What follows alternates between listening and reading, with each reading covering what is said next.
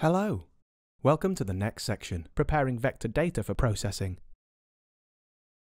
The section will start with data massaging and modification techniques such as merging, creating indices, checking for geometry errors, and basic geoprocessing tools. Next, advanced field calculations will be covered, followed by defining new or editing existing coordinate reference systems. We will conclude this section with complex spatial and aspatial queries. Now we move on to the first video of this section, merging shapefiles. In this video, we are going to merge multiple input shapefiles to a new shapefile. The input shapefiles must be in a common coordinate reference system and should contain common attributes.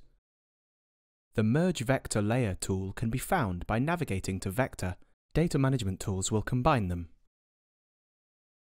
In the Merge Shapefiles dialog, you have the option to choose whether you wish to merge all shapefiles in a folder or pick individual shapefiles to merge.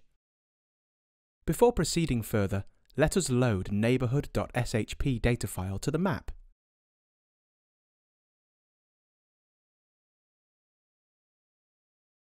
Now let us open the Merge Vector Layer dialog.